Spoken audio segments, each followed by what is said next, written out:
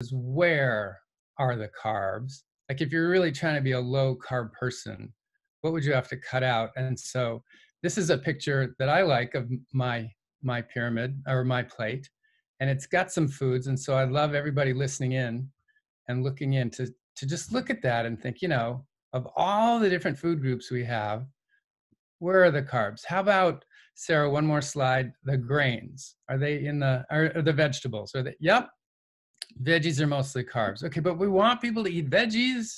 Veggies are full of fiber and they're full of nutrients. I mean, even the ketogenic group wants you to eat veggies. So don't leave out the veggies. Make sure you eat those. How about fruits? Next slide. Yeah, fruits, that's mostly carbs. Okay. And then we got that dairy group. Any carbs? Oh, yeah, right. Lactose, lots of carbs in the dairy. Okay. And the grains. Yep. Grains are mostly carbs. And then in that protein group, other than the meat, beans and peas are in that group. So the whole damn thing is foods full of carbs. If you're going to eat low carb, what the heck are you going to eat? If you start cutting them all out, they're everywhere except meat, which would be a pretty boring diet. Meat and refined fats.